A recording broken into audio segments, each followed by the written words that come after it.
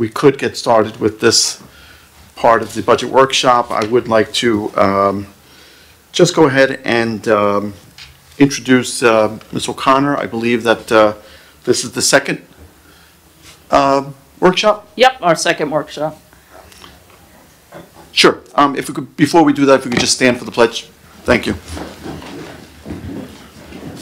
Pledge allegiance to the flag of the United States of America and to the republic for which it stands, one nation, under God, indivisible, with liberty and justice for all.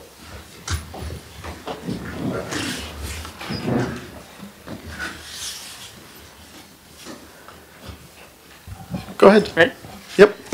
Okay, welcome everybody to our second budget meeting. We'll talk about some operational areas tonight, specifically buildings and grounds and transportation. So without further ado, I'll introduce Mr. Mike Cruz, who is our plant facilities administrator. Good evening. I'd like to thank the Board of Education for giving me the opportunity to present our proposed B&G budget. I'd like to start off with 1620, 1600. Operational non-instructional salaries. That's done at Central, as well as 1620, 1610. That's overtime as well. And also operational non-instructional, like substitutes and night differentials. 1620-2000 is operational equipment. This code is used to purchase equipment like district vehicles, forklifts that are used daily. This is to increase the or to upgrade the district's aging fleet, requesting a 100% increase. 1620-4210, operational fire insurance. This code is used to provide commercial property insurance for all district buildings. A 3.5% increase is being proposed to cover anticipated costs of coverage for 22-23. 1620-4330, operational installation of purchasing and leasing of containers. This code is used to maintain leasing fees for the growing need of storage containers. Examples are building lights disposal, related maintenance storage containers like food service, etc. This is being held level. 1620-4350, operational uniform rental. This code is used to lease buildings and grounds, uniforms on contract, requesting an increase of 8% due to rising costs of uniform cleaning. 1620-4400, operational professional and tech services. This is for new employee drug testing, underground storage tank permits, material safety data compliance sheets, school dude work order software, boiler inspections, Tetra Tech architects, services and vehicle tracking solution. This is being held level. 1620-4611, operational cartage dumping. This code is used for the rental of garbage containers and related cardboard disposal services. This is being held level. 1620-4620, operational exterminator. This code is used to provide pest extermination services for the district. This is also being held level. 1620-4641, operational fuel oil. This code is used to purchase fuel oil needed to heat district buildings. We mostly use gas. This is being held level. 1620-4660, operational building repairs. This code is used to make expected and unexpected repairs to all district buildings, including cesspools, roofs, abatements, boiler cleaning, gym wall inspections. We're proposing a 7.6 increase due to the rising costs of contractor services to continue improvements in building renovations. 1620-4680, operational upkeep of grounds. This code is used to make expected and unexpected repairs to all district properties, irrigation, sport fields, paint, signage, ice melt, mulch, fertilizer, and seed. This is being held level. 1620-4690, operational propane natural gas. This code is used to purchase natural gas needed to assist in heating district buildings and also supplying gas in kitchens for cooking. An increase of 4.8% is required to cover anticipated supply costs. 1620-4770, operational electricity is used to cover the cost of electricity for all district buildings. A decrease of 100% is due to expected implementation of the district's EPC solar projects going online and feeding the electrical grid. 1620-4780, operational telephone. This is used for telephone communication, is being reduced by 5,000 due to a decrease in use of analog to digital access. 1620-4785, operational water, is used to pay for the water needs of the district, which includes cooking, pool maintenance, irrigation for athletic fields. This is being held level.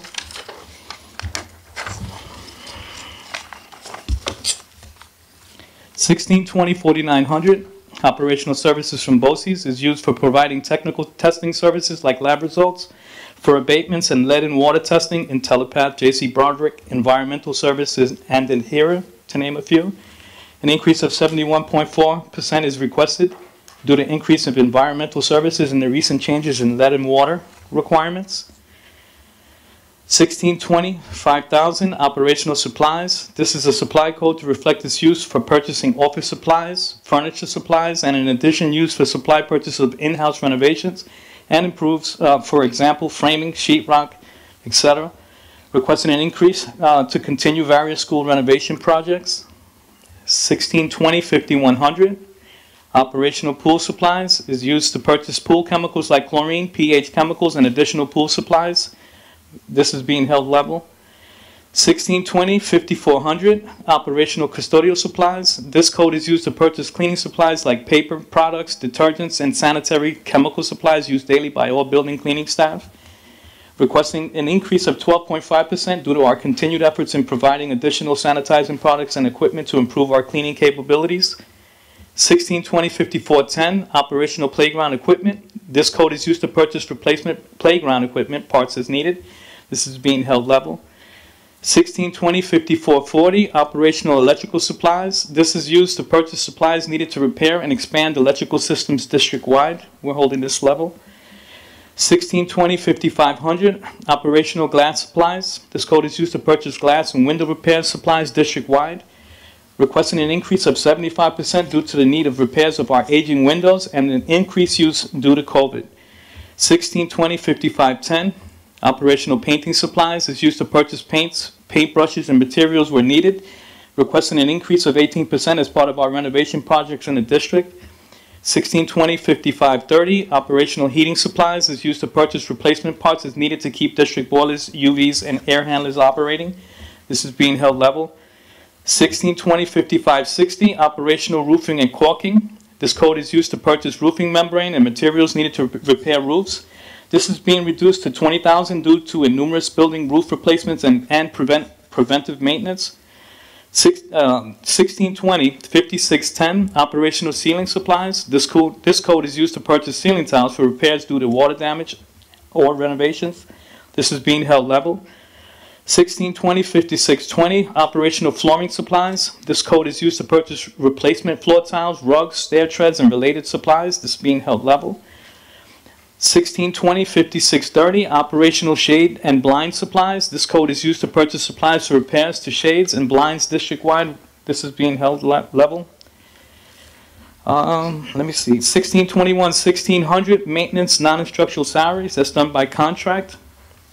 $1621, $1,610, maintenance non-instructional salaries, overtime. This is used for additional hours that are needed for maintenance staff, which include sporting events, music functions, inclement weather, and emergency maintenance repairs, as well as renovations and improvements where needed. Requesting an 8.3% increase as part of building improvements and also building coverage for after-school and weekend activities. $1621, $2,000, maintenance equipment. This is used to purchase new equipment as needed. We are in the process of replacing aging equipment. Examples are grounds and maintenance vehicles, plows for snow removal, and large field mowing equipment. This is being held level. $1621, $4,650, maintenance building equipment repairs. This code is used to make expected and unexpected repairs to all B&G maintenance and grounds equipment.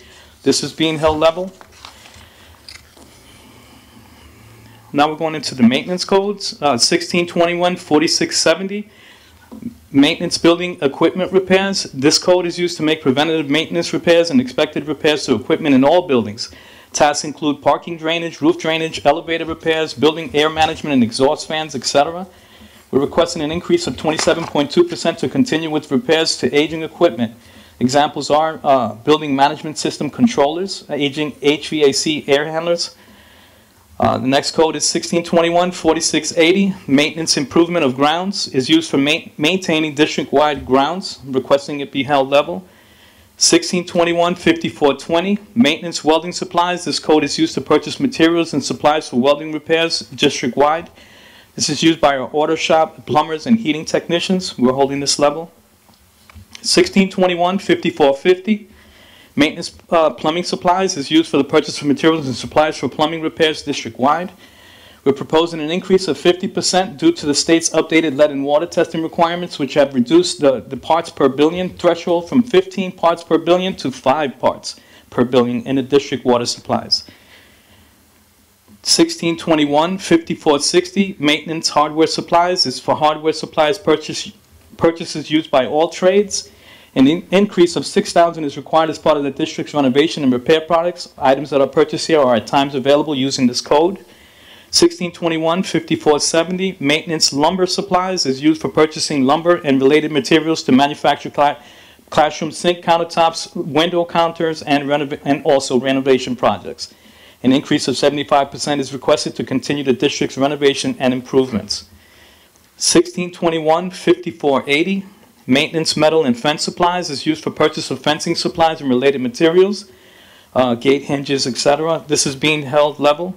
1621-5490, maintenance tool supplies is used for the purchase and repair of tools used in our maintenance and grounds department. This is also being held level.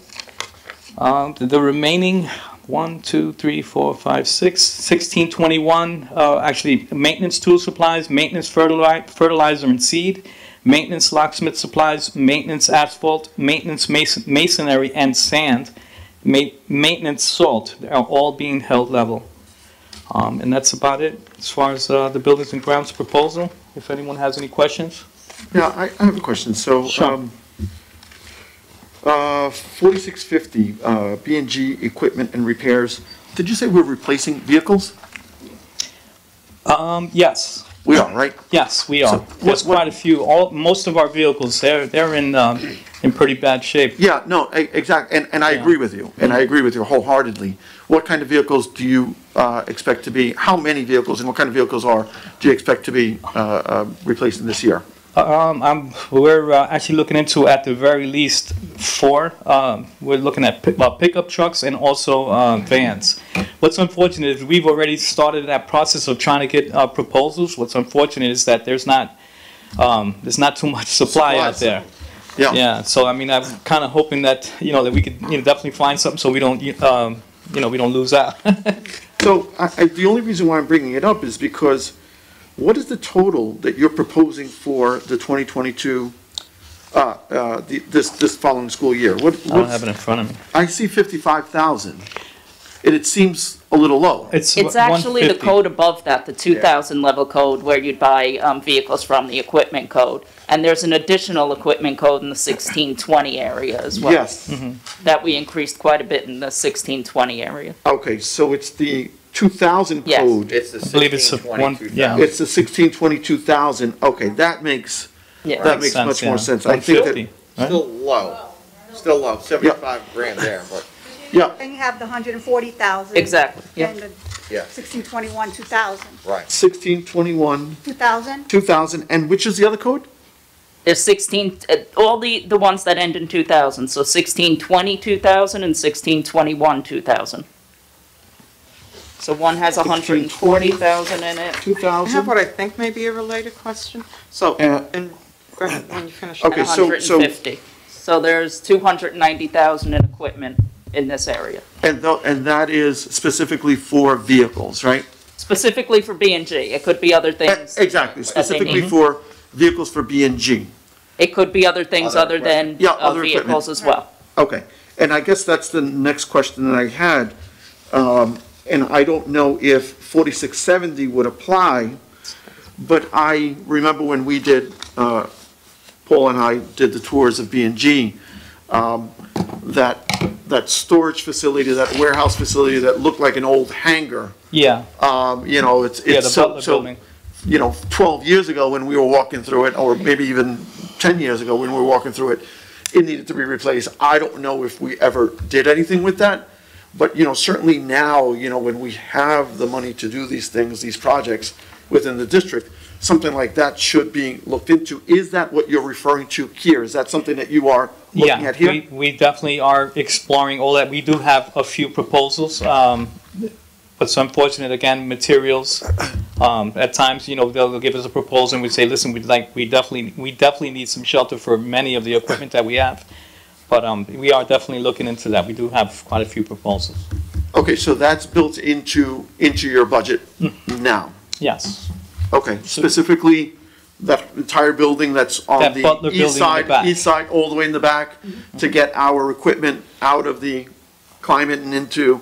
That's what we're planning. That's what we're wishing for. No, I get it, I get it. I just want to make sure that that is exactly what's being planned. We're actually looking at, you know, the area that you're referring to is called the Butler building, and we're trying to get one constructed on the other side. In order to remove the one that you're referring to, that's going to create an abatement, because it is considered, you know, part of a building, believe it or not. So you know, there's a lot going on with that. So you know, yeah, it's a process. So you want to build the replacement before we actually take that down? We're actually holding all the equipment now. Yeah. Okay. As soon as you drive up on the left-hand side, that's where the Green Machine trailer is, and you know, quite a few of the, you know, the Yeah. lawn cutting machines. Yeah. And Mike has done quite a bit of work in that area when you drive into the right to really clean it out. So it's Yeah. looking a Yeah, lot better that there as was, well. that was Yeah. it was a boneyard, and that was where we had a lot of, it really was. I mean, Yeah, so- definitely. Yeah.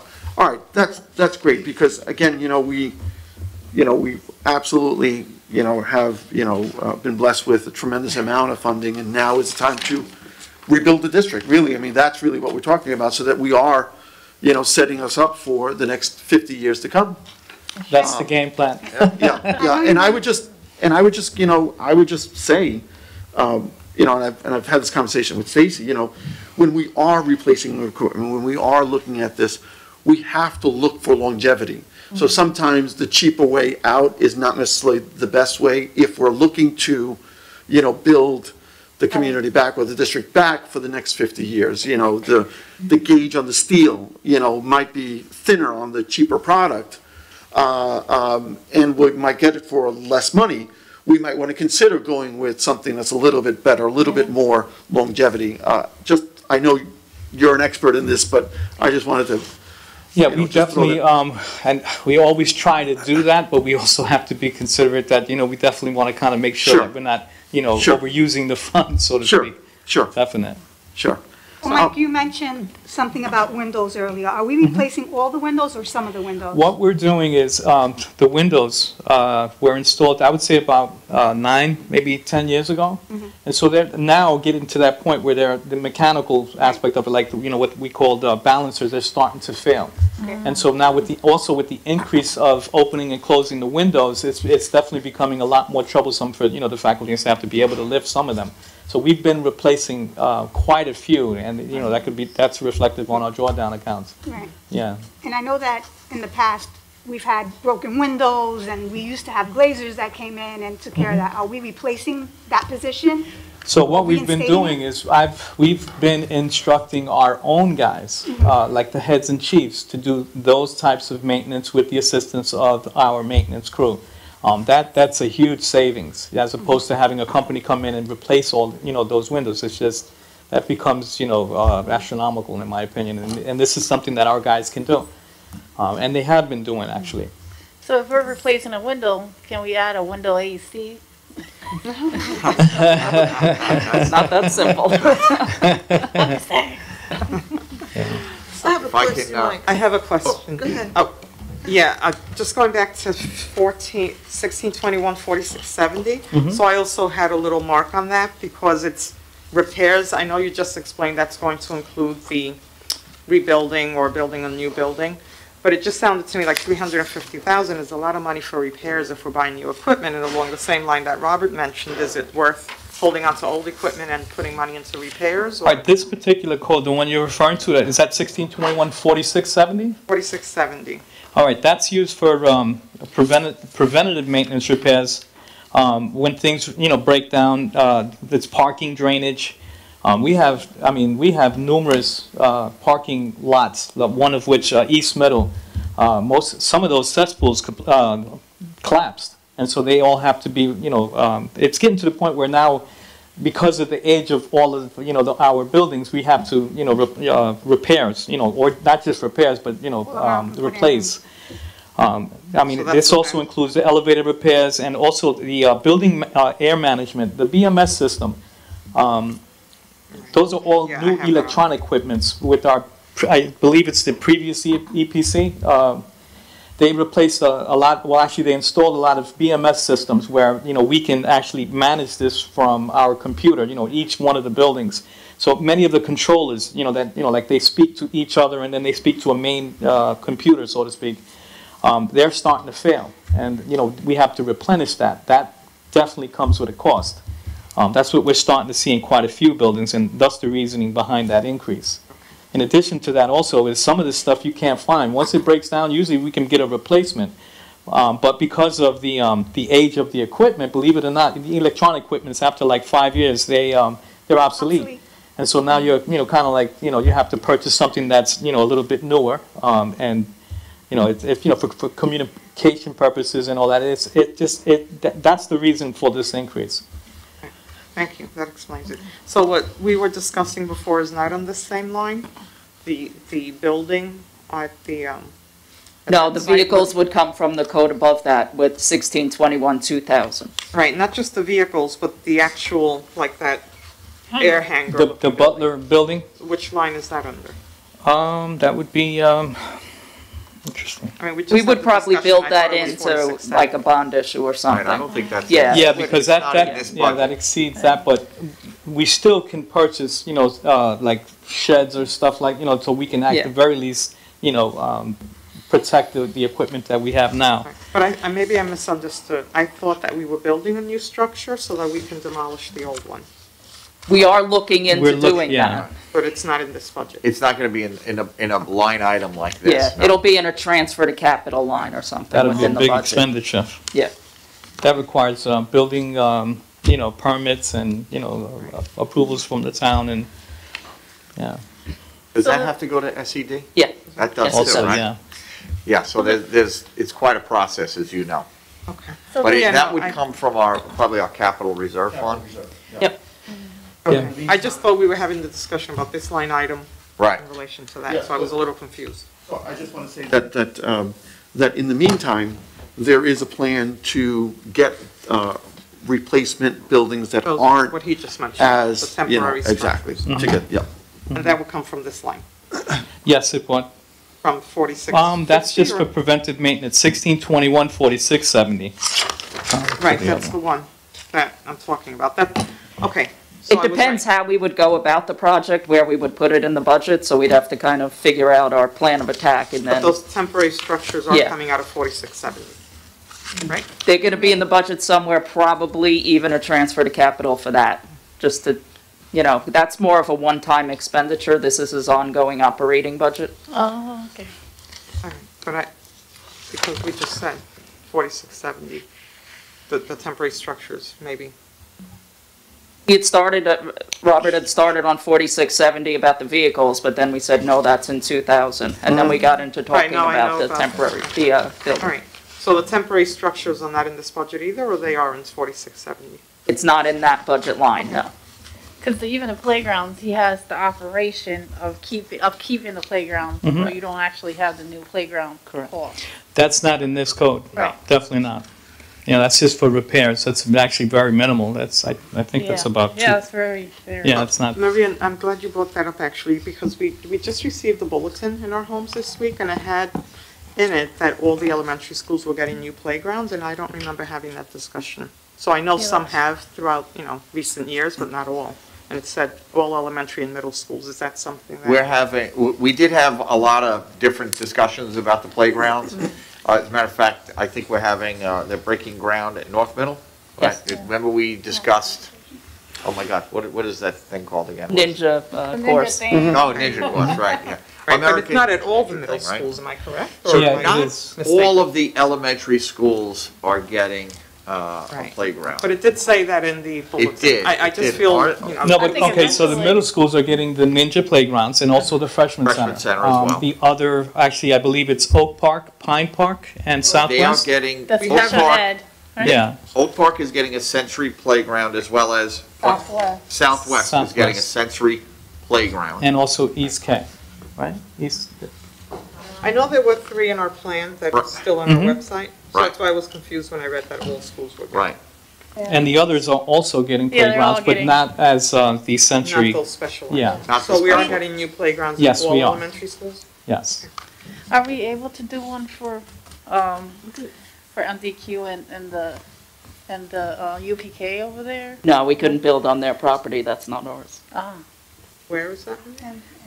MDQ, I mean UPK, the Oh, UPK at, Right. the Shepherd's Gate in MDQ.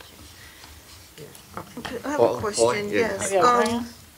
On page 2, 1625,000 operational supplies. Can you just explain the increase there? What number, Paul? 1625,000. 1625,000? Oh, that's Yeah. operational supplies? Yes.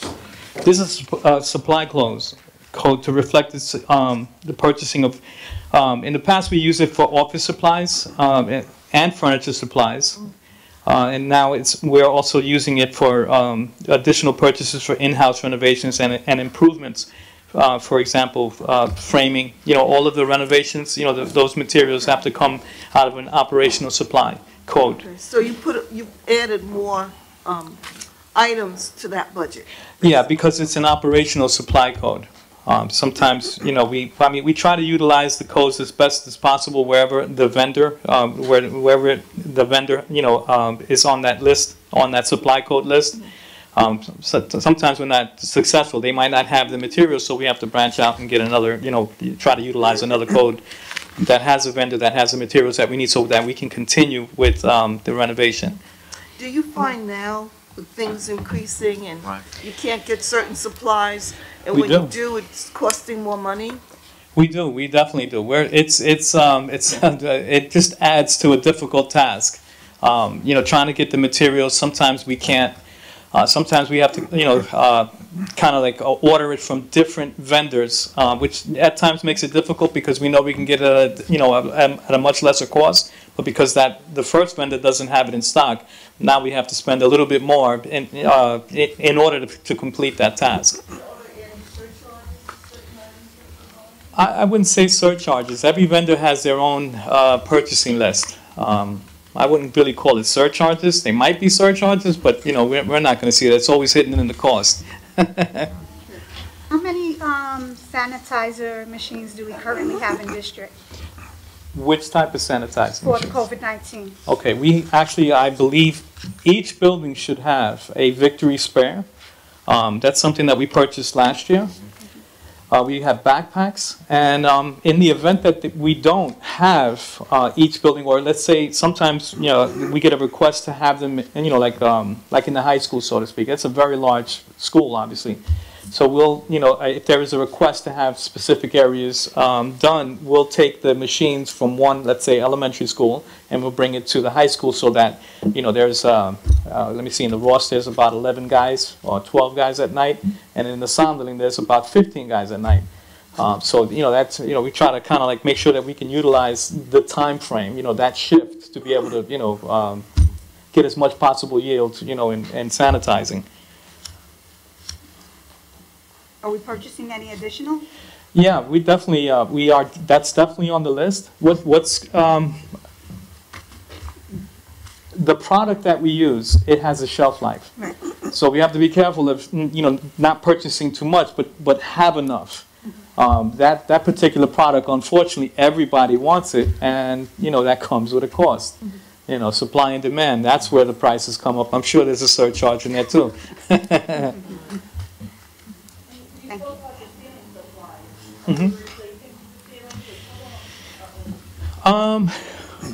What's unfortunate, like in the high school and a couple of other schools, and we're actually, I'm making up a list. There are numerous ceiling tiles, like 1x1 ceiling tiles. Actually, I believe in South Middle and East Middle, they have 1x4 ceiling tiles that you can't even buy that. But in the areas that we can, yeah, we are definitely trying to replenish as much of the ceiling tiles, because some of them are atrocious, unfortunately, but, you know, we have definitely, we've removed quite a few. You know, what's unfortunate is at night, actually, we could only do most of that work at night, and again, that comes with a cost for overtime, the maintenance guys and all, but in the summertime, we try to capitalize on that. Our guys, again, we're training our guys on how to replace them. It's, you know, not an easy task, especially, you know, when you want it done right. We're going to replace a lot of that at the high school through the bond issue we passed last May. So that'll get done at least at the high school. The freshman center, when you walk in, we replaced all of that already. That was through the energy performance. That looks fantastic. Down here in this building, we did the west wing, if you look there. And any place that they're doing new construction or renovations, I should say, like special services or, you know, even on the second floor now what they're doing, it's all new ceilings. Yeah, it's my hope that we get rid of all of the stains. Yeah. You know, it's not pleasing to the eye, you know. As a taxpayer, I'm like, and I know the money that's coming into the district, you know, that's not our only concern. We also want to put money into the education for our students. But, you know, it's, you know, you don't want the students sitting in a leaking room or, you know, a dirty room, because it makes it look dirty. It might be clean, but if I come in, you know, my eye will go right to that spot, and like it is over here. I'm like, okay, what are we going to do with that one? But, yeah, it pains me to see that, you know? Trust me, and every time I go into one of the buildings, I'm, you know, like, I have quite an extensive list of things that I want to do. Unfortunately, we're a little limited with that, but in addition to the ceiling tiles, when we're replacing them, we're also replacing the lighting as well. So that also gives it sort of like a nice ambient, you know, feeling as you're walking in the hallway or whatever offices, you know. Because it's important to feel welcoming in each building. Oh, absolutely. Definitely. I mean, but to your credit, Mike, I mean, I just, you know, we are now able to do work that was just a patch job before. Now we can renovate, now we can replace, because the money is, you know, is there and it's in the pipeline. So I think that, you know, it'll be years before, you know, before we finish that list, and by the time we finish the list, we'll have a new list, you know. No, I get We'll have a new list, that, and I exactly. appreciate, you know, the work you guys are doing. Yeah. Just as a board member and a parent and grandparent in the district, you know, I wonder as well. You know? Yeah, definitely. You know, I'm going to ask the hard questions just like everybody else. Oh, does. absolutely.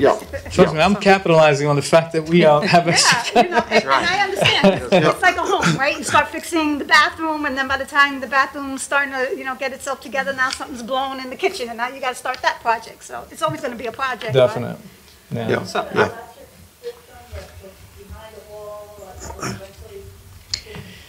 Well, whenever we do any type of renovation, that's my first thing. I want to replace all of the wiring, the aging wire, especially like in this building. This building was built a long time ago, and at any possible opportunity we would have, you know, to replace, you know, not just the electrical, but also, you know, we always have the IT guys come in, replace the network drops, you know. Yeah, we definitely capitalize on that. I'm not one for Band-Aids, you know, it's, you know, I'm not for that. I like to do the job, you know, right the first time, you know, because we barely have the time to do it right the first time, you know. Right. So I have a question. Are there any projects that we can't, not that we want to put off, obviously we need the really, you know, critical projects, but because supplies are so expensive, do we anticipate that at some point they'll come down? Or are there any projects we can kind of, you know, hover around and wait till, you know, maybe they come down? The crazy part about that is that, you know, this particular, I don't even think you can call it a trend. It's so unpredictable. And if we even consider waiting to do the work that, you know, we should be doing, it's just, I mean, in my opinion, we're already kind of like a little bit behind. Okay. So I try, you know, like, I just want to push forward. No, I get it. It's, You know, like I know there's big projects that sometimes I've even talked to Stacy about it. I kind of feel like sometimes like the lockers that are being replaced, you know, that, you know, the quote has changed a couple of times. But my fear is that later on it might go up even higher. So let's get it done now, you know. And all these projects that are in this budget are realistic, like we're going to be able to get them done this year? Absolutely. That's my goal, definite. I mean, yeah, definite. Does any of your electrical tie in with, like, say, Byron with security? do you guys kind of share a cost on some of the electrical or some of those projects? Because I know we had a presentation, I want to say, what, 4 or 5 years ago, where we were thinking about implementing a whole new system, PA system, lockdown system. We did. Oh, we did. Any kind of projects that we do, I always confer with Candace. I always talk with Byron. I send out calendar invites, letting them know what we're doing, if a contractor's going to be in the building. We always have that conversation beforehand. I try to get as much input as possible. Yeah, I just wanted to make, I guess a comment and maybe just ask Stacy. So, on the, that $100,000 drop in terms of electricity, and that's 4770, 1620, 4770. I see the trend is, continues to go down since the 1920, right? It's $100,000 now. We may actually see more of a savings, right, than that. So Yeah. That's the idea. There's a very good chance that we'll see more of a savings, Yep. as all of our solar panels come online. I didn't, Mike and I talked about this too, should we drop it more?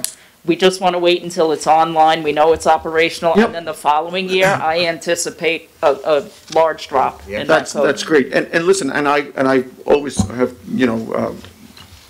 admired how you do the budgeting, because it is on the conservative side. But I just wanted to make note, of that, it is trending down, and we are not even fully operational yet. So that is going to be very exciting for the district and for the taxpayers, that is wonderful news. I mean, how much longer before you think we are done with the solar project? The high school is gonna be the big project. I don't even think we're gonna touch that till next summer. Okay. So I would say maybe the end of next year, till we're done. I would say that. 2023? 23, yeah. Oh, no, the end of, this year. 22, yeah. I'm sorry, the end of this year. When she said next summer, this summer. This This summer of Yeah, the 22, way I'm it's sorry. phrased, It's the right. next school year. This Summer summer of is when we 22. anticipate doing the Yeah. high school. And I Yeah. just wanted to clarify my question about the PA system. A lot of parents didn't realize or do not realize that we had replaced all of the systems and within the district, and we have Right. new lockdown mechanisms. So it's, just a reiteration of the We- fact we that we did did. take care of that.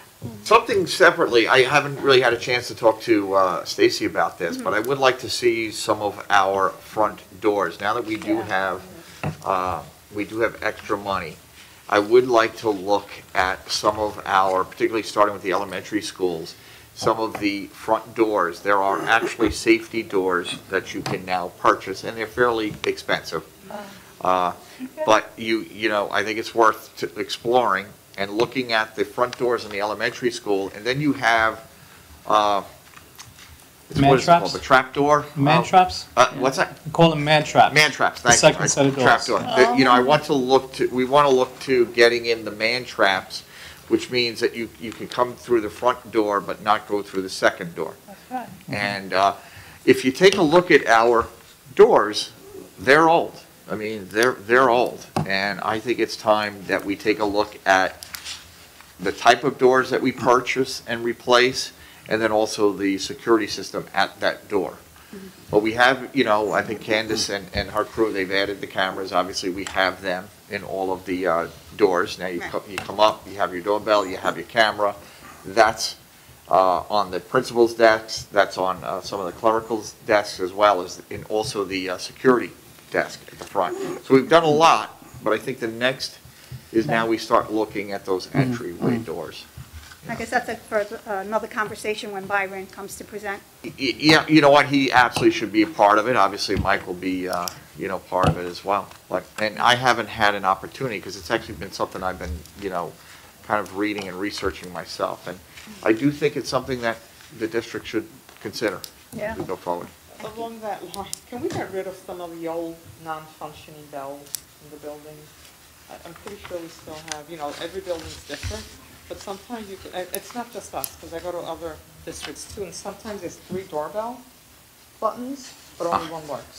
Or one is the one that's actually going to flip the door open. So if we could somehow get like a handle on that at some point, I think would be easier for. We do that on purpose because we have a little fun, just watching people press the different buttons. It's the only fun we get, really. Which door's different, you know, every school's different. By the time you get to that one, it's the other one. Oh, right, oh, that's true too, right, we enter in different doors, right. So somehow I would like uniformity. I like that. There must have been a reason behind that. I'm not sure what the reason was, but some of the doors are different, you're right. I do want to say that, you know, Mike has been incredible. He really does amazing work for us. Now, the energy performance contract, that's been nonstop now for, I don't know, about 4 years now, right? I mean, Yeah, really? I would say And, that. you know, Mike is there for every 3 years. project, every project. Now, we've done some work here, we've done some work over at Special Services. We're constantly, you know, reconfiguring offices throughout the buildings, the high school, you know, we're adding, you know, we added social workers and guidance counselors. All of that requires a major, requires construction. And we have carpenters there, we have electricians, we have plumbers, and Mike is involved in every project in the district. And I want you to stop and think that we have 17 schools, over 20 buildings, and he's involved in everything. And, he's there at every function. This Saturday, I wanted to ask him about, the preparation that's going into the snow that's coming up. He will be up as soon as the snow starts. He'll probably stay up all Friday night. He'll be here all day Saturday. And then it's probably going to require, if it's as bad as they say, work on Sunday. And he'll be here on Monday making sure all of the sidewalks are cleared. Like he's just involved in everything. And I think he should be absolutely applauded because he's a tremendous employee for us and really unsung in a lot of, and thankless too, because, anything that goes wrong, we also call him. So when he's talking about like a collapse of a cesspool, he's on site. Right. Okay, and then he's calling the vendors and he's there when the contractors show up, and I talk to him, at all different times of the day and night, always calls back within seconds. If he doesn't pick up the phone, he'll call back, and then there hasn't been one thing I've ever asked, said, Mike, can you do this? He goes, I'm on my way over now. And I don't know where he is, but he's somewhere, and he'll show up wherever you ask him to within 5 minutes. It's really quite remarkable, and I want to thank him publicly because I think he's done a tremendous amount of work. Thank you. I think we're also fortunate that Mike lives nearby, so you can call him and he'll be almost anywhere within like 5 That was his mistake. That was a mistake, Mike. Don't move. We're good? Thank you, Mike. Thank you. Thank you. All right, thank you.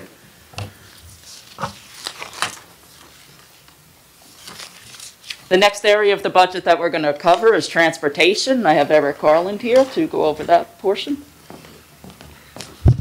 Good evening, everyone. Mr. Feliciano, Board President, Mr. Loescher, Superintendent, Board Trustees, Central Administrators, Operational Personnel, people watching at home. Thank you for this opportunity to present this district's transportation budget for the 2022-2023 About the custodians in the hallway. school year. And look at everybody. I'm going to shake their hands later. I have a question before you start. Do we have what you're going to go over? It's the 5510 area. Page It's at the bottom of page 3. 5510? Yeah, it's at the bottom of under 1621 where Mike left off. Yeah, Okay. thanks. All right, well, that's where I'll start. I wrote all- So, transportation, it's kind of been a bear this year. As everybody knows, there's been shortages of drivers. It's hard to find people. We're operating down some buses. Our loads are pretty high. But we're trying to do the best we can to get the kids to school. Obviously, it's very important. And they don't learn, I don't know personally, I know my kids with the remote instruction, that was a disservice. As hard as we tried and did the best we could, there's nothing replaces in school instruction. I got loud. So to start, we're going to start at 5510, 1500. That's basically just an indirect cost code. At the end of the year, people's salaries are budgeted in other areas, such as mine, Superintendent Stacy's, people in the buildings who do transportation, take calls, deal with kids.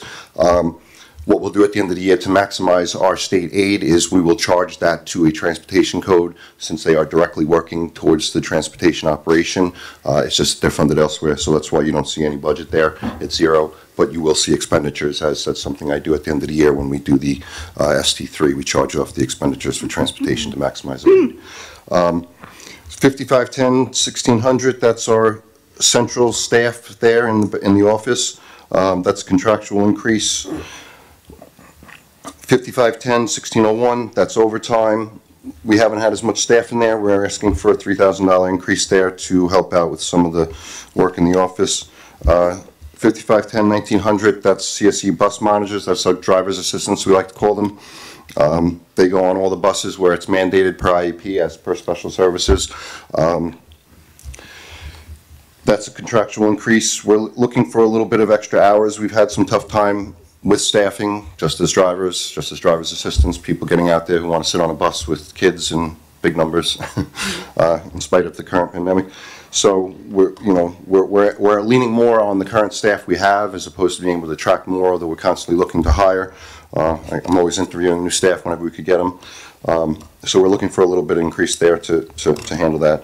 5510, 4460, again, that's another indirect cost area. We don't budget anything there. The money's budgeted in other areas, but such things as insurance, cleaning the buildings, maintenance, things that Mike does for the program, the custodial staff that walk into our office, we charge all that stuff to the transportation section to maximize our aid in that area.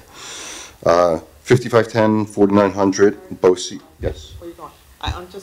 I'm confused, maybe it's just me. So, but this is a transportation budget, so can you explain again, like, where do you charge it off at the end? Because, like, these areas that are like, this is minus 100%, the other one was, I believe, Yeah, so we don't budget. So if you're talking about 5510, 1500, and 5510, 4460? Mm-hmm. Yes. So basically, the superintendent's salary we went over last time was budgeted in a 1240 code. Stacy's salary and mine is in a 1310 code.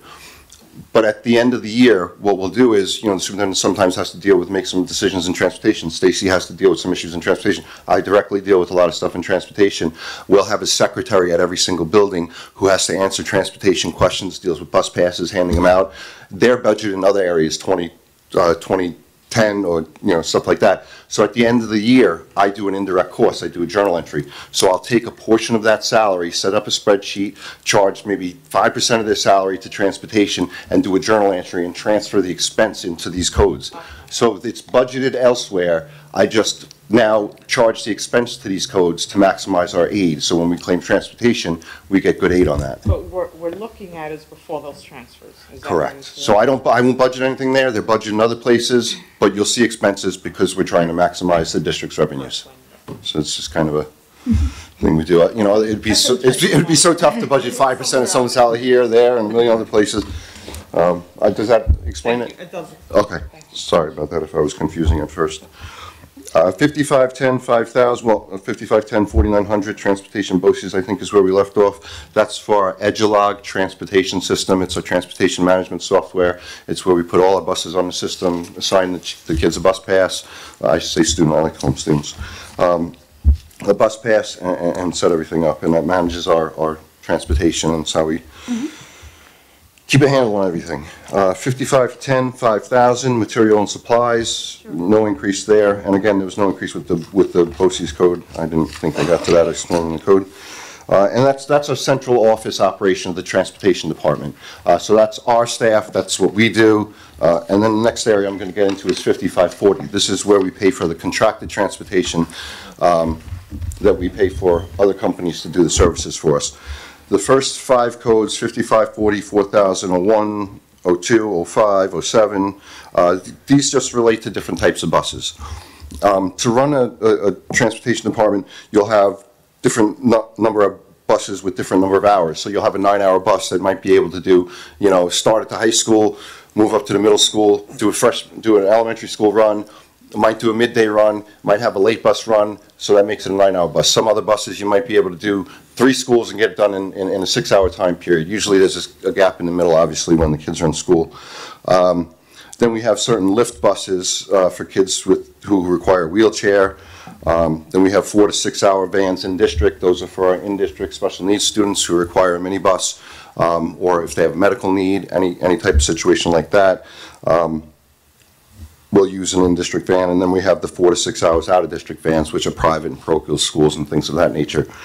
The numbers are kind of moving a little bit all over, and it's partly because of COVID, and well, it is because of COVID. It's not partly, it's all because of COVID. And really what's happened was we've had to shift some of the buses around. We're operating this year down 10 6-hour buses. For the large buses, and we're operating up 9 4-hour buses, but down 5 5-hour buses and 10 6-hour buses. And part of the reason with the smaller buses, it's kind of, we're forced to do it on the large buses. I hate to say it, we're just forced. We can't find the staff to get out there to transport. We've been trying the best we can. The transportation company does yeoman's job. They're trying to attract as many drivers as they possibly can to get in here. We've been able to skip along and get the services done, and we're running a very tight ship, and we're somehow getting it all done. It's kind of amazing. I'm sorry, does that explain why 5540, 4002, we have a minus 188, 119, or 2.31%? Yeah, so it's basically the shifting of the transportation. We're relying less on 6-hour buses, so as we could get less buses, we're invoking more 9-hour buses to do the job, to try to pick up a piece here and a piece there and a piece there and then get rid of the 6. You know, so it's kind of how you're putting together. Yeah, it's trying to put it together. It's a bear. I'll show you our Edgelog software. It's just amazing at what that really could do, down to the stop, down to the student, down to the, you know, it's for private, parochial, in district. What's that software that you were talking about? Yeah, Edgelog. That's what we purchased through BOCES. It's like $23,000. That's amazingly cheap. Yeah, when you think about what it accomplishes. That's Yeah. the maintenance on it. And We've that's the already maintenance. purchased it. We did purchase it for quite a bit more, but that's the yearly maintenance on it, for them to be responsive. What happens is every day we get an upload from our eSchool system, so the people working hard on registration, when they get a new student in, they put them in eSchool. At night while we're sleeping, Candace has operations that'll run, that'll drop it into our Edgelog software. In the morning we're like, oh, look at all the students we got and what we have to do, and then we got to go and route them, put them on a bus. That's how kind of the whole process works. I like to say it's magic, but it's not. It's a lot of hard work. And we do have ladies there who do a great job, and the bus company does a wonderful job for us in that regard. But even, I was explaining the vans, the 4, 5, and 6-hour vans. You can see we're up in 4-hour vans, but we're down in the 5 and 6-hour vans, and I think that's partly because our private school, parochial school enrollment has decreased by a couple hundred students, so we're shifting more. What we would usually do is if we transport some of our in-district kids on one bus, and then for a piece of it we'd send them out to do a private or parochial run. We have less of those going out, so we don't need as many 6 hours. We're dealing with more 4 hours. So it's just kind of how things are affecting the transportation within the district, and we're trying to meet those needs and deal with shortages in drivers and trying to do the best we can there. And that's basically from 5540 4001 to 5540 400108. That's our contracted transportation. We do use other pieces for 5540 4002 for interscholastic athletics. That's to get our sports teams to competitions.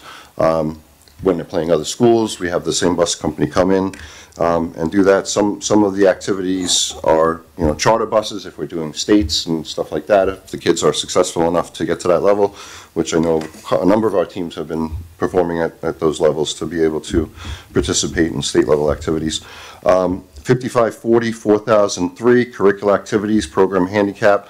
That's if we need a specific bus for a specific reason. We budget 10,000 there. We haven't used it in a number of years, but if we don't have it there and something comes up, it's kind of, you know, we know it's there if we need it. 5540 4003 curricular activities, high school. As you can see in the last few years, we really haven't been doing a whole lot of curricular activities. We're kind of just focusing on the business of educating the students. Hopefully we'll get back into that. There is no budget there this year, but we can do a budget transfer if needed. 5540, 4,350, Field Trip Central. We just always budget 5,000 there. That's to help the buildings out if they want to run a field trip. I know the bus company offers some incentives when they have openings where there's buses are available. They'll give us at a discounted price. We get that out to the buildings.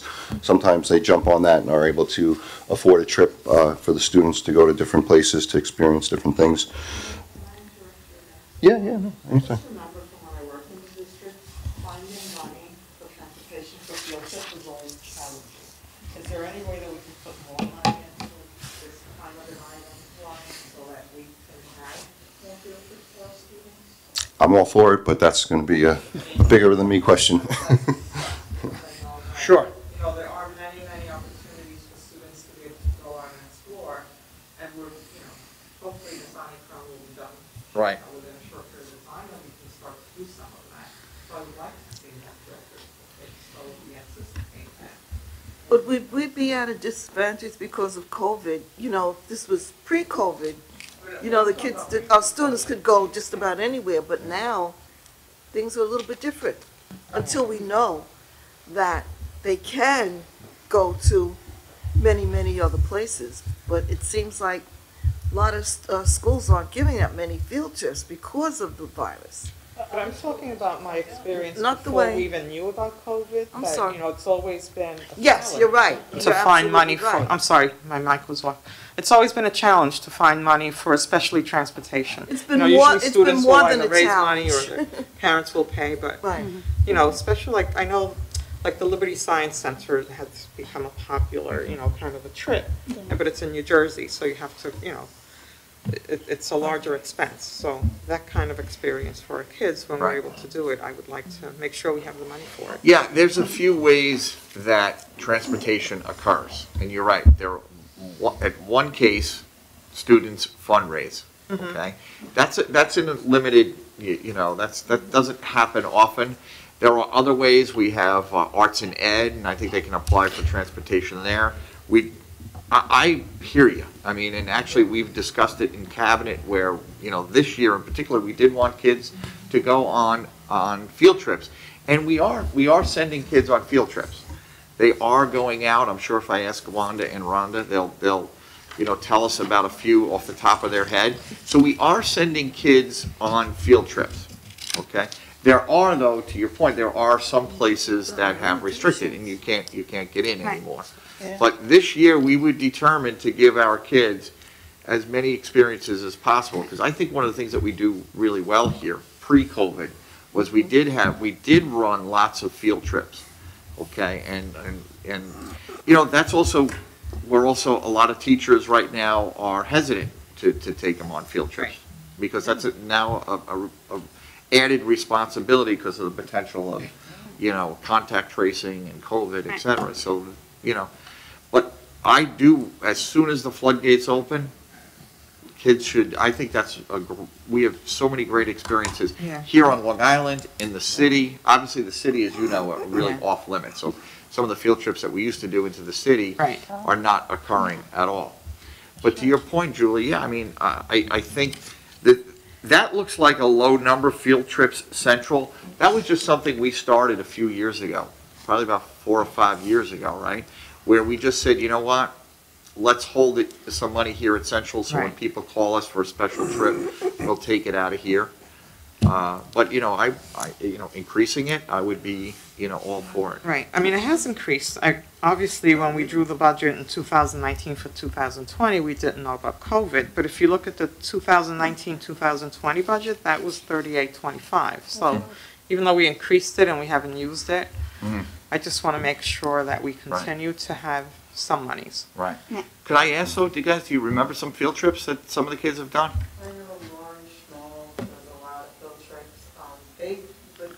But this year they haven't done as many, but they did, like, I think about 2 or 3 field trips this year. Off the top of my head, I would not be able to remember, but I do know it's budgeted for.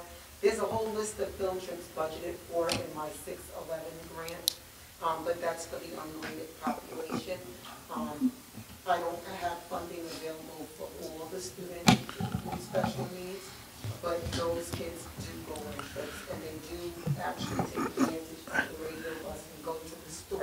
shop and they do different things. I know they went to a pumpkin patch, they went to a museum, but they, you know, there's another trip that they went, it was like a colonial place. Where is that? No, it's a colonial, like from.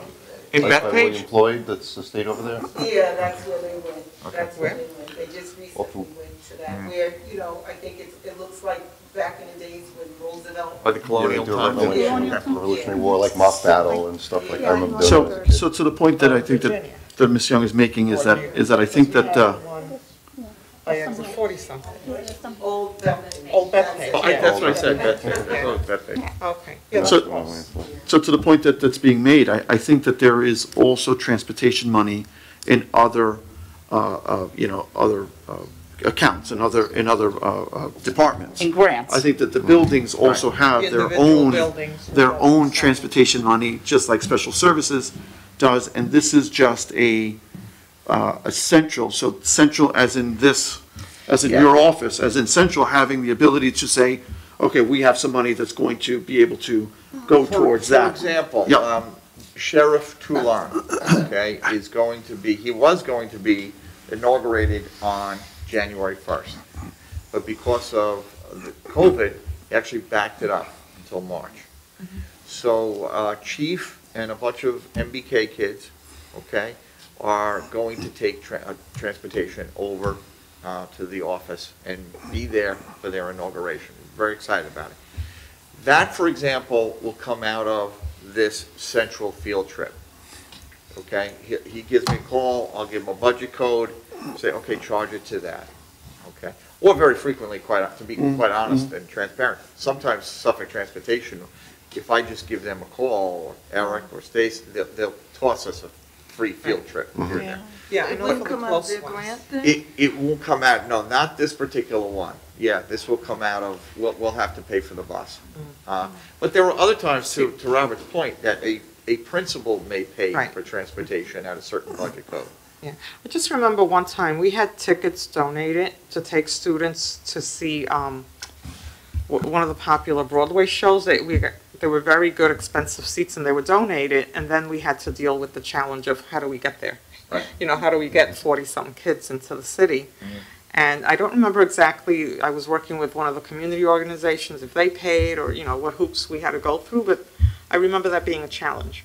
And sometimes there are, you know, great opportunities that our kids can have, and if we could eliminate that challenge, I Right. think it would just be, Right. you know, a good idea to do. We allocated funds under the emergency funds for field trips, so we have a significant amount of money there. Okay. We used Title III and Title I as well, and I believe that we had like $13,000 out of the stuff of also transportation that we have been using for the schools this year, besides the money. And the radio buses, I know that you mentioned, are a big I just asset. wanted to add, I know that this board has really pushed hard for inclusion and transportation, and I know Ms. O'Connor has done such a wonderful job of ensuring that if a student with disabilities require a special bus, or someone to even go on a trip to chaperone. I mean, recently this year, we had to pay for an adult to go on a trip. The bus driver had to stay overnight, right? To support a student, you know, with a disability, and we have to pay for that special bus for that particular student to be involved. I had a, Thank you for pushing for inclusion, because it's important that our kids, that doesn't, you know, get in the way or interfere with our kids being included in those type of activities. I know we have the same or similar conversation when we talk about nurses, right? Because now nurses are required to go on trips, so That's you it, need to exactly. cover. And very frequently, we have to, you know, pre-COVID, I guess, I don't know too much recently, but we were paying nurses to travel with certain students. Yeah. And again, I think it's terrific. I mean, so no one is excluded. Thank you. I had a question in regards to the extracurricular activities. So like for next year, or hopefully soon, if we provide like after-school programs or tutoring or anything like that, that, you know, extended day or whatever, will transportation be able to cover that, like take the kids home? Okay, wow, that was like, you know what, you just brought up something that I was talking to Ms. Palmer about earlier today, and I actually was going to mention it to the board when I had a chance, but one of the things that we're trying to do this year is have extended day programs, okay, as well as Saturday academies. But what we want to do is not just the Saturday academies, which you know have been successful. We're going to institute those as well, but we really do, you know, after speaking with the leadership, the principals, that many students would stay after school. It'd be easier for families, okay, if you're in an elementary school, to just stay an additional hour and get some intensive tutoring and one-on-one help or small group instruction, and then take a bus home at that point. Now, traditionally, we have not had late buses for elementary schools. So Ms. Palmer asked me about that today, and I know the whole cabinet's been working on this. And I haven't had a chance to ask Stacy, but I'm confident that we will be able to find some money, whether it's through grants or the general fund, and give kids this year extended day program, okay, and then transportation home. And I think that would be a major help for kids. And I'm thinking, we're thinking twice a week in every school. So, you know, whether you're Twin Pines, whether you're Oak Park, Southeast, whatever the case may be, you know, right now, actually, I think it's posted today for teachers. It's been posted. We're going to close, I think, on Friday. Then we see how many teachers, where it is, and then we're going to start, I guess, surveying the kids and the families, find out who will take advantage of this. And then we have to talk to transportation, and we have to devise how we're going to get the kids home. So the money that we received because of the COVID, wouldn't that be money that we can utilize for this? Because yes. Well, it was meant to mitigate some of the losses. No, that's right. That's part of the learning loss. They actually gave us a specific amount of money, and then they identified a certain amount of that money has to be spent for learning loss. So I'm certain that we're going to be able to take it. Right. I'm certain that we're going to be able to take this money out of that federal money that was sent to us. Is that money included in this general fund, or is there a separate kind of a? That's a separate fund. It's separate. Okay. It's not in here at all. Yeah, this is all right. So even like what you're proposing, then we don't really have to find place here if we can take it out of that. Yes. Money. They've already, you know, Member Vincent actually presented it, but we actually have already divided up the money. And we do, and you can actually, you know, transfer the money within, you know, within the fund. But yeah, we've already identified for extended learning. So imagine that's where the transportation. But would that include, right, that's my point. So I know we've budgeted for having some after-school activities. Did that include transportation when we did that initial budgeting? That is something that we've talked about, but remember how Eric said about the indirect costs, how you see some lines without a budget, yet we transfer costs in? That's something that the late transportation, I'd advocate to go into the general fund so we can get aided on it and push another cost into the stimulus funds, which aren't aided. So when we figure out how we want to do something, then Eric and I will sit down together and figure out the best way to do it so we maximize our funds all around. Right? I love that aided. You know, that's fantastic, of course. So it's an awesome idea because of the fact that there's some students that, you know, parents don't have transportation and could use, you know, the extracurricular activities or, you know, the extra help or the enrichment that we usually have. How about the summertime? Well, again, that's going to be if you remember last year, we obviously had quite a few summer camps. Yeah. And this comes up, you know, every single year. We talk about whether we should offer transportation. It's something that I think we're going to have to discuss again, right, Wanda? I know last year we wanted to run it. I know certain students do get it, you know, Rhonda. We'll look at it this year if we can pull it off. It's not as easy as you think. Now, when I'm talking about the elementary kids, remember the high school kids and middle school students, a freshman center, they're used to what's called an activity run. So when we pick up when somebody gets driven, they're not driven to their morning and afternoon bus stop. They're dropped off, they might be a couple of blocks away, because they just drop them off on a main street. That's an older student. So we really have to discuss how we're going, it's not as easy as, we're going to just provide transportation, because we have first graders. Yeah. If they take, I don't know, we might be offering it to first and second graders, let's say, for argument's sake. They stay an extra hour, they're used to getting dropped off, at a specific spot. So, the question now becomes, do we offer that entire school's bus run? Okay, as you can imagine, that can get costly. So these are all things that we'd have to, sounds great, but it's not as easy as it sounds. Plus, first of all, as Eric mentioned, we may not even have the bus drivers. That's right. That's number one. I think we need to keep equity in mind, that, these things that we're mentioning should be available to all students, regardless of their ability or their parents' ability to bring them to a school or pick them up from a school. So I would like us to just consider that a little more, when we think about programs. Sure. Well, it's the reason we're going down this road. We think that we'll be able to help more kids. They're more inclined to stay an extra hour, and I'm just using an hour, but I think that's what we're going to stick to. The issue is, can we provide transportation? Right. It's not as easy as you can imagine, because remember, lots of drivers are doing other runs in the afternoon. They go to the next thing. Although at the end of elementary school, most of our drivers are finished, except for the activity runs in the secondary school. So we may be able to. Ms. Ulster, could you, to the point that you're making, the only way we're going to find out is if we are asking the parents, what they will or won't be able to do, if we are implementing, or at this point, when we do implement that after-school program. How quickly can we send out a survey so we can get the feedback and you can have the data in terms of how we can roll this out? I mean, is that possible? Can we do this, sooner than later, so that we are I think we're ready looking, for September? Oh, no, we're doing that this year. Well, no, so that we are, that we are ready. But I'm not exactly sure of the dates. Like, right now, we're looking for staff. One of the things that you have to do before you run these extra programs is you have to make sure that the staff is available. So that's why it was posted.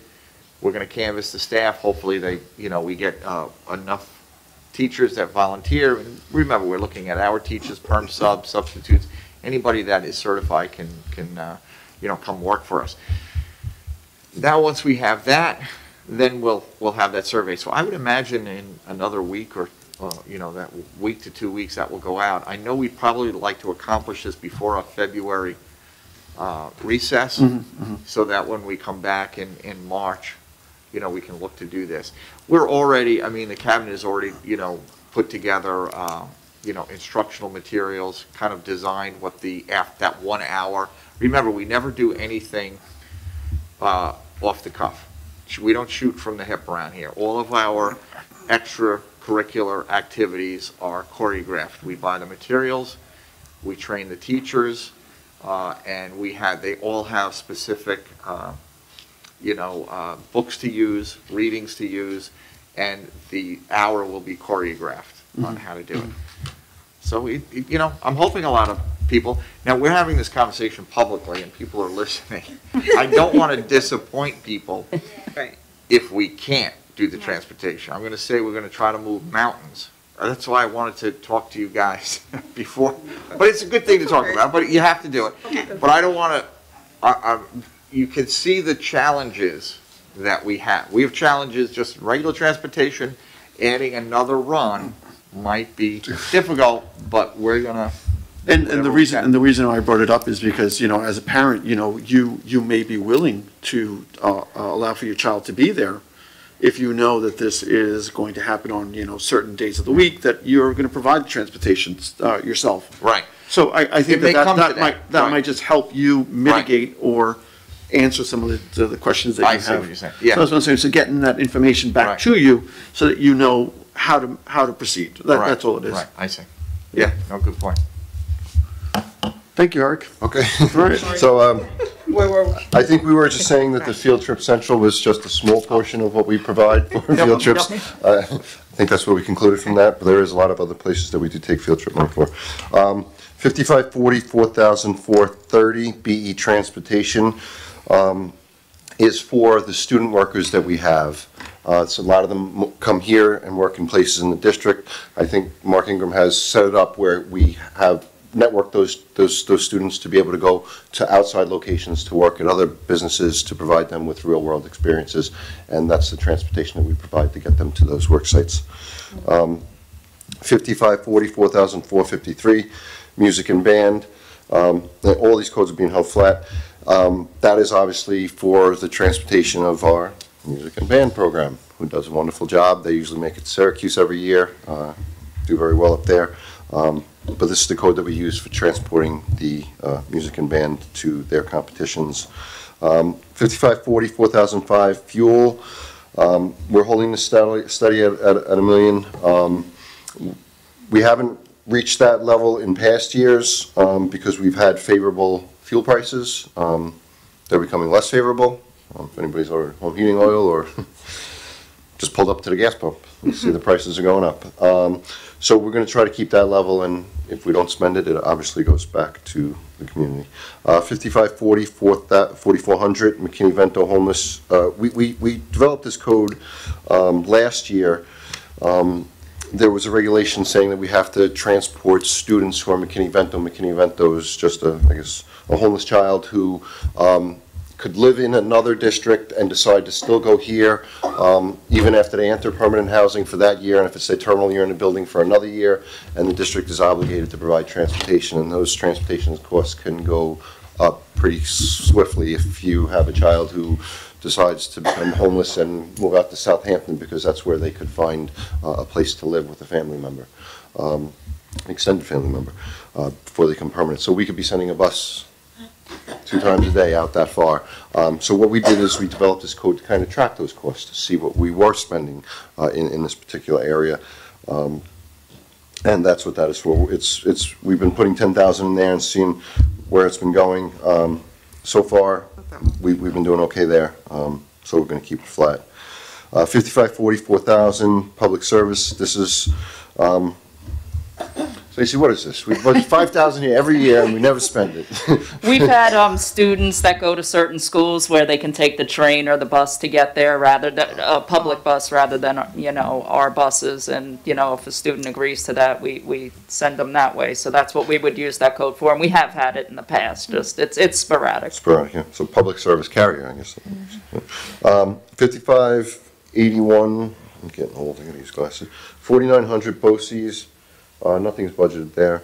5599, 4,000 contingency, 150. We use this just in the event that something blows up and we need some money to take care of transportation. We have a little bit extra there to handle it.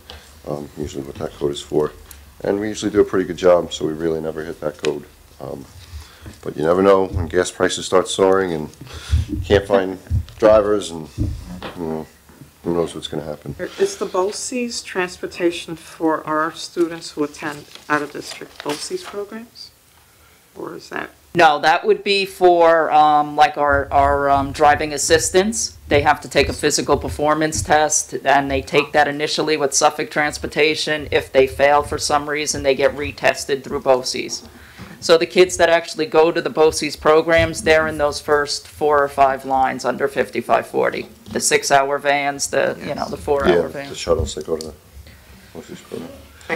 And that's basically the whole transportation budget. Does anybody have any particular questions in regards to that? Simone had a question. Oh, yeah, with the public service, because I know of kids who attend schools and they take the train and the bus. Are the parents being reimbursed? How does that work? We would actually buy the ticket, like a monthly pass or something like that. Are the parents aware? Because I know of kids that attend, that take the train, and I don't think the parents are aware. Oh. They attend private schools? Mm-hmm. From here?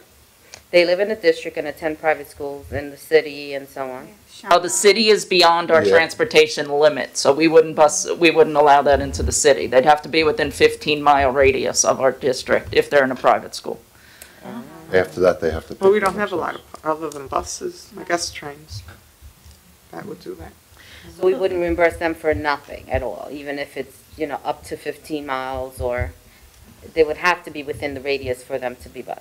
It would have to be an eligible private school in order for us to reimburse. Okay, thank you. You would think that McKinley-Vento, is there another code somewhere else that we're providing services for the McKinley-Vento students?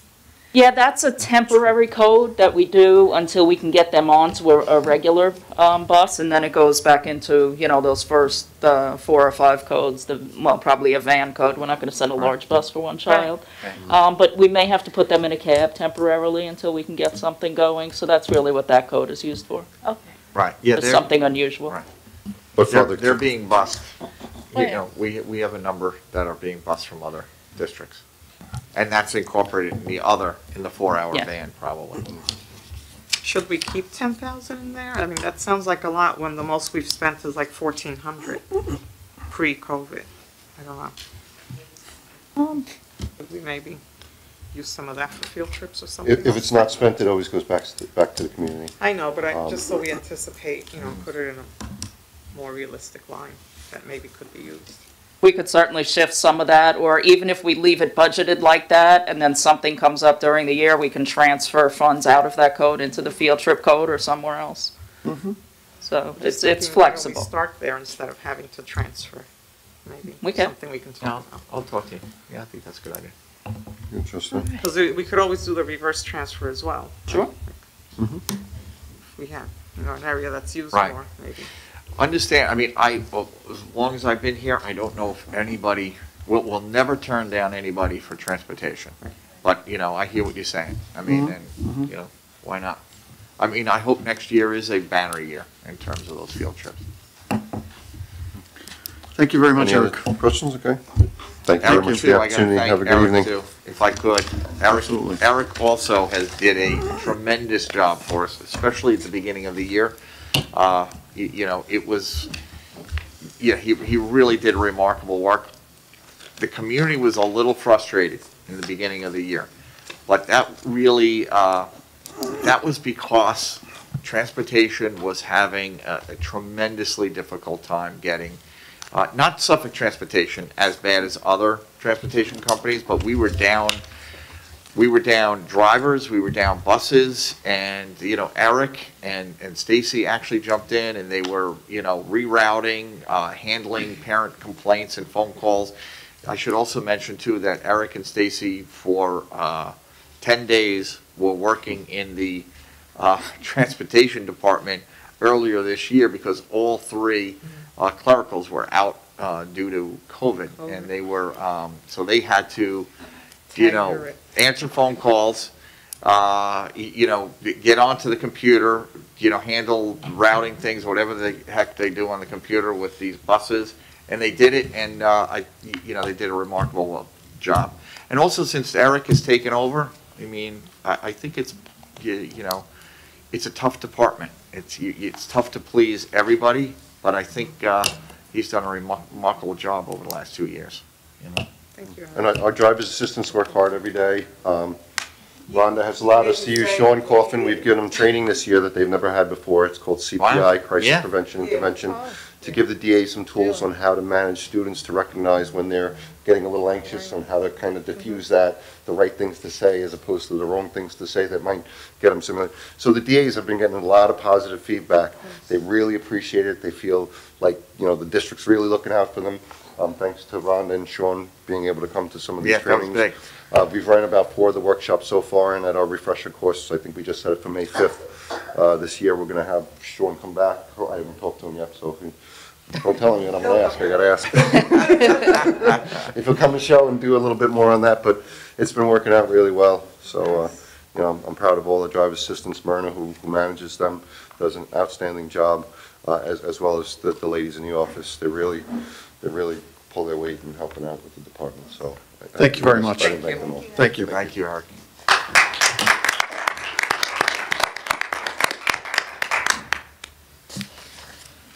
those were the budget areas that we want to cover for tonight's meeting, but I just want to mention something very quickly. We've talked tonight about, having some money, available to us, and I just wanted to talk a little bit about why, and that goes right back to our foundation aid, and just a very, very brief history of foundation aid.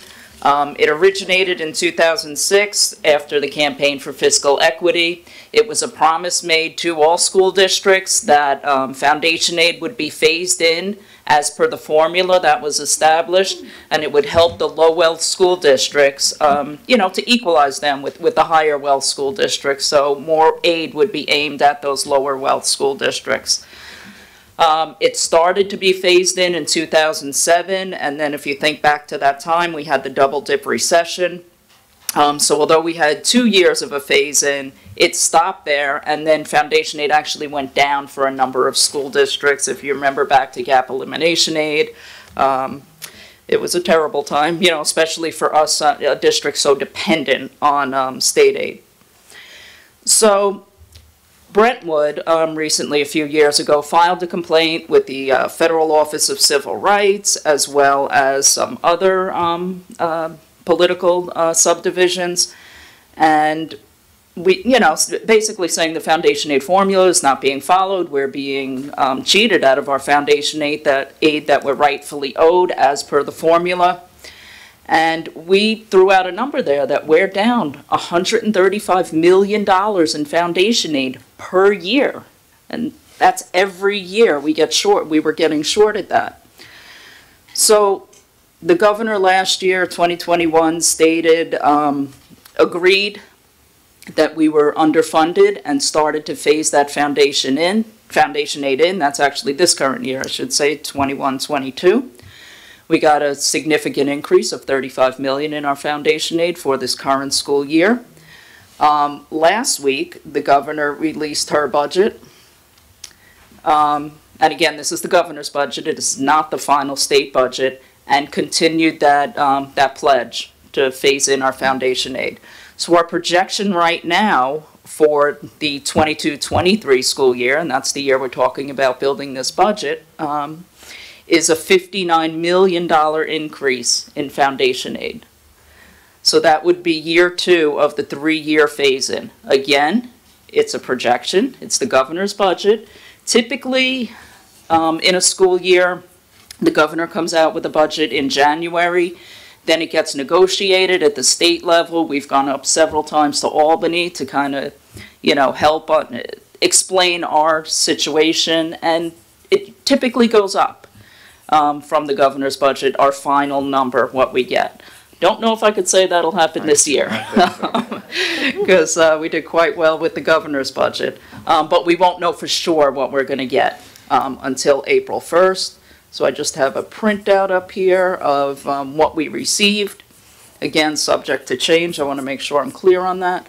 Our overall change shows it $56 million, but the foundation aid increase, and I have arrows pointing to it there, is $59 million. The reason that change is going down a little bit, I had presented debt service last week, 2 weeks ago when we had the budget meeting, and we had a capital payment that kind of fell off, so our what we have to pay out for the construction in the district went down by over $2 million. Well, so did our building aid. You usually try to time that together.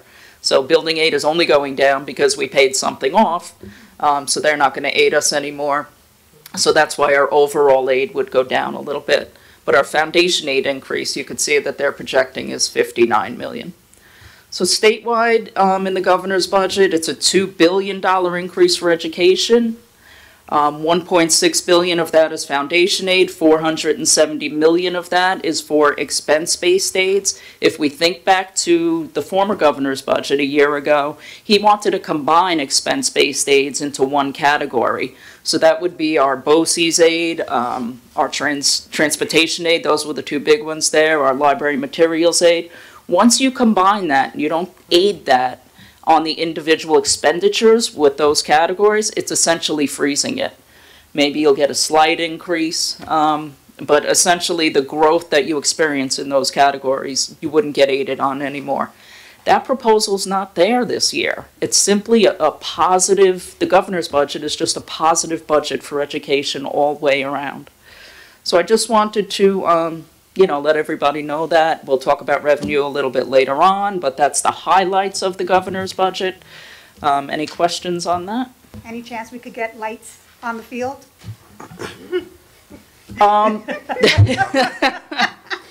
What field what do you mean? Football field. So Oh, we could have Friday night oh, under the across the lights, street? football. Well, hang around for a couple of years. We're gonna have lots of lights every week. Yep. So you know what, so if I could just add to this. So typically in any given year, we are excited to get, an additional, $10 million, $9 million. God, I mean, it was just so painful.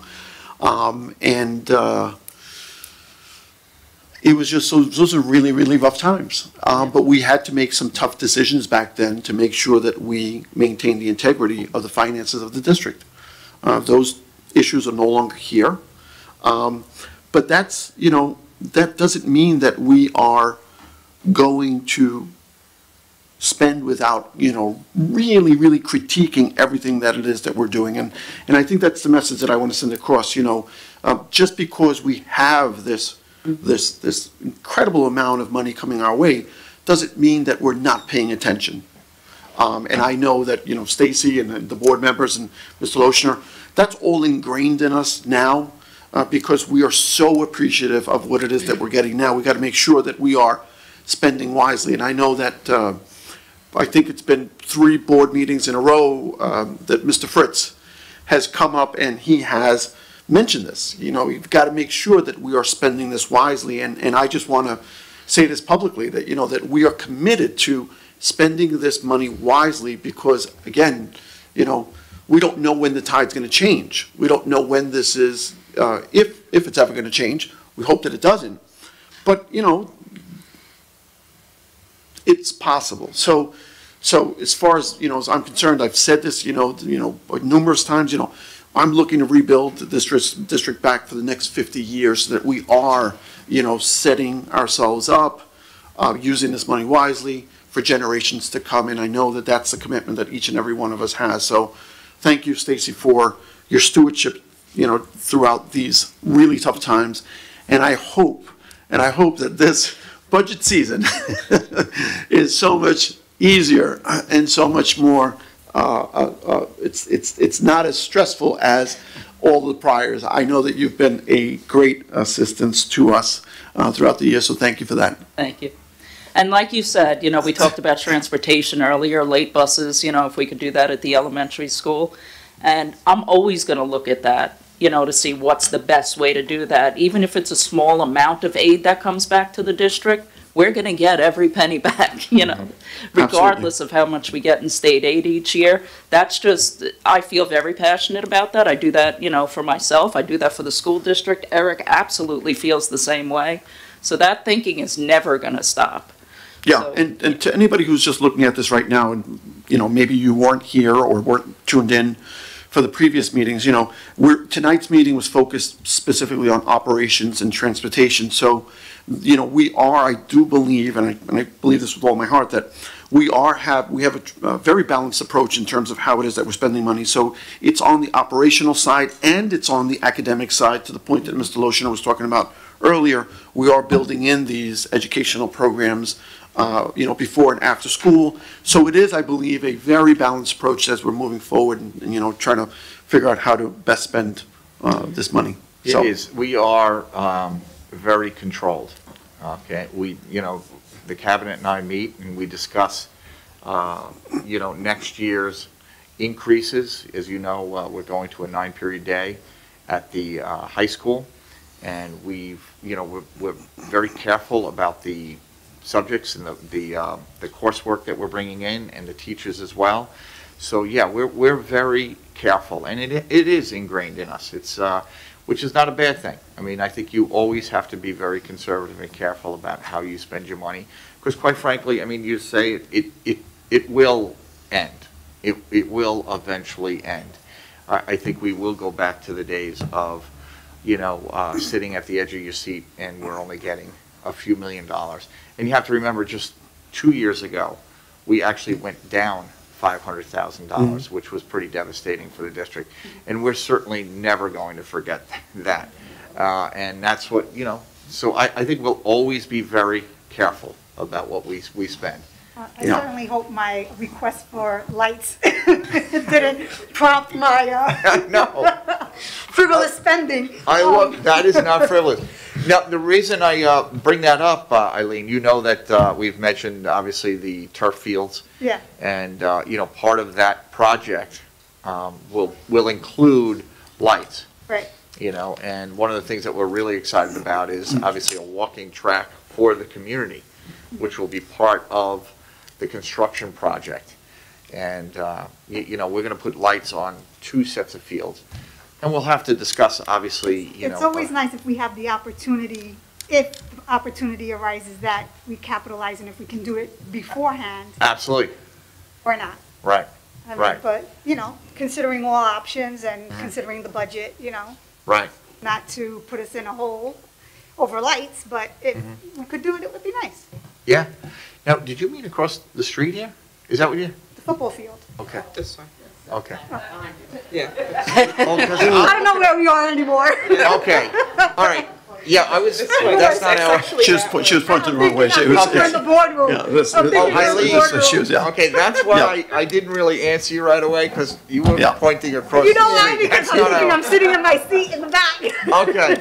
Yeah. I wasn't sure where you were going with this. Yeah. Sorry. I thought you were Not pointing across to the your street. house. That's not our domain. So at some point in the near future, we will roll that out so that the community is aware of what the plan is. I've had a chance to glimpse at it, and it's just spectacular. It really is. Just puts this district on a par with so many other districts who've had the luxury of having the resources and the money to do these things for their community. And it's just really, it's incredibly exciting. I know that, that we've been talking about these things, we've been dreaming about these things for such a long time. Right. Look, it sounds like it's going to be a reality. I'm hoping that we could, break ground on something, and we'll have something that's, that's going to be something to celebrate. Right.